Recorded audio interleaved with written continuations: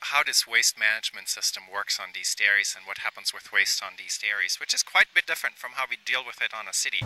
One cow produces the amount of waste that 10 people produce. So on a dairy like this, where we have close to 2,000 cows, that's about like the waste from 20,000 people. And that's just the bathroom waste, okay? Not all of the other waste. What you're seeing here is the free stalls where the cows are housed. They're in these free stalls during the day. They're staying in the shade to stay away from the heat or from the rain in the winter.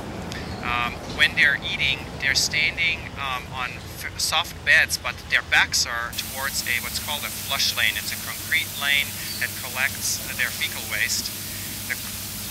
These concrete lanes are flushed with recycled wastewater.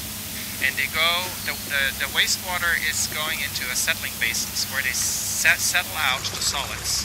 And down here you can see at the very end of that long pile, you can see a little bit of solid waste that's being stored, and they'll later use that either as a soil amendment or for bedding for the cows. Cows like to stand very softly. But the liquid part goes into these wastewater lagoons and is stored in these wastewater lagoons for use as a fertilizer on the crop.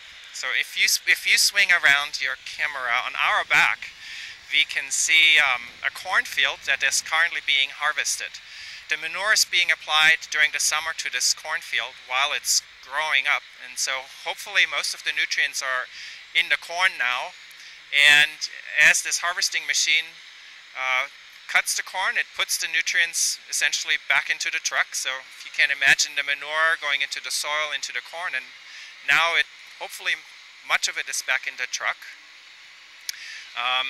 This truck will take it, and maybe you can pick up this truck right here. You can see the green chopped corn.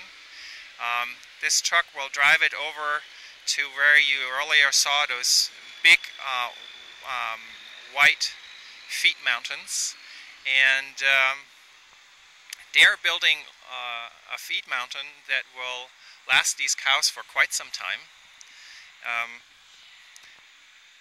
And you can see one of these feed mountains over there. They built these mountains and then cover them with white plastic to protect it from both the sun and the rain, and use it as feed for the cow, and that's what closes much of this nutrient cycle.